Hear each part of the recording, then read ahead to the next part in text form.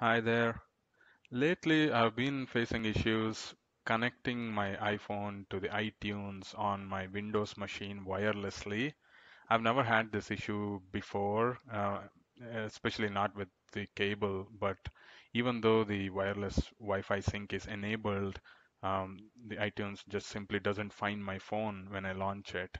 And what worked for me is restarting a service called Apple Mobile Device Service. This essentially runs on your Windows laptop or PC, and this is what enables the phone detection and the connection.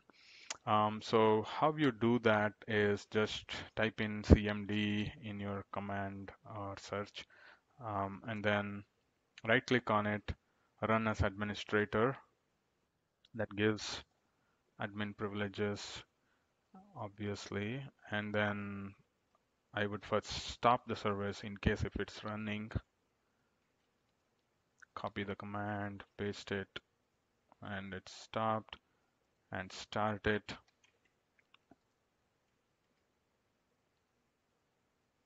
Yeah, so the Apple mobile device service has started.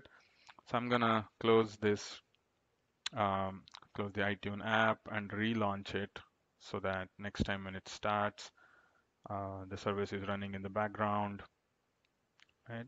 And also make sure you unlock your phone. That's another crucial step. Um, iTunes would only connect if your phone is unlocked for security reasons. Yeah, see, bingo. It should become opaque. Yeah, yep.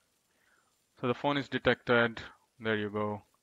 And the option that I was talking about earlier is this sync with this iPhone over Wi-Fi. Make sure this is ticked.